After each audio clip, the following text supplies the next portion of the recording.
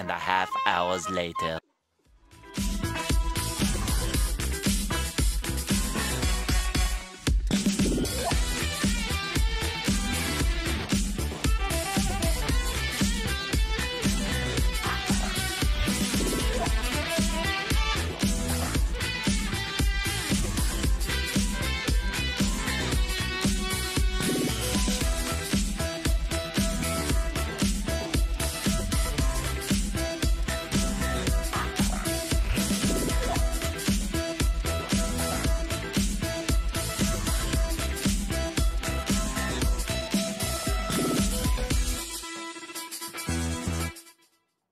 A few moments later.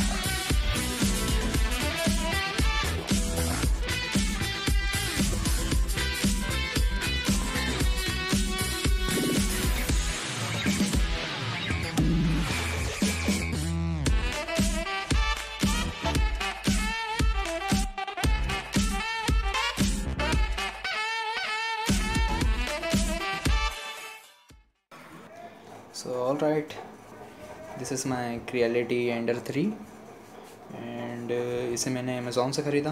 इसकी link मैं description में डाल दूँगा। चलिए इसे ऑन करते हैं।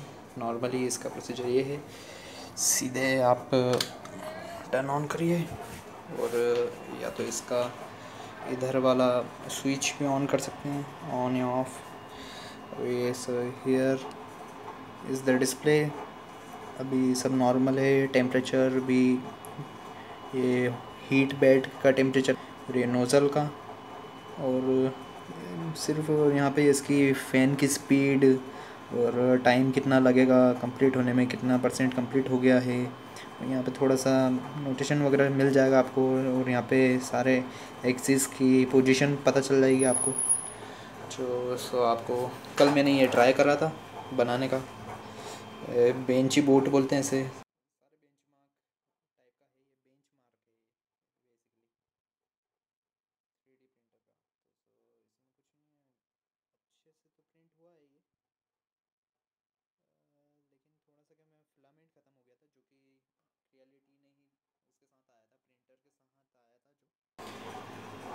इसका फिलामेंट प्रिंटर के साथ ही आया था तो वो ख़त्म हो गया था। सो आधी बोट ही बन पाई है। तो चलिए मैं आपको बताता हूँ कैसे इसको चलाना है आपको। तो आप सबसे पहले नॉब है, नॉब को दबाएंगे तो आपकी इन्फो सब प्रिपेयर पे जाएंगे आप। प्रिपेयर पे move axis. So here we can move different axis x Y Z, and आपको कितना करना है, 10 mm जितना मूव करना है, 1 mm, 0.1 mm। सो हम 10 mm मूव करेंगे। सो इधर देखिए आप जब मूव करते हैं इसे,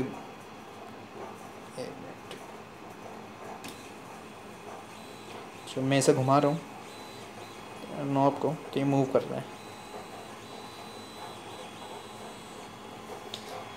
देखिए 235 तक के मूव हो गए। ओके,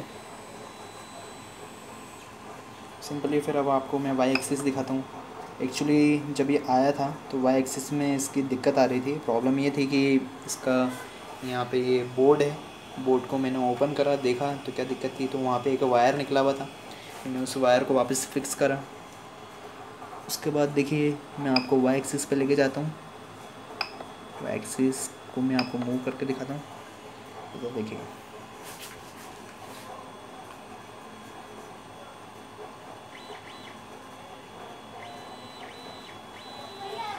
मैक्सिमम यहाँ तक आएगा।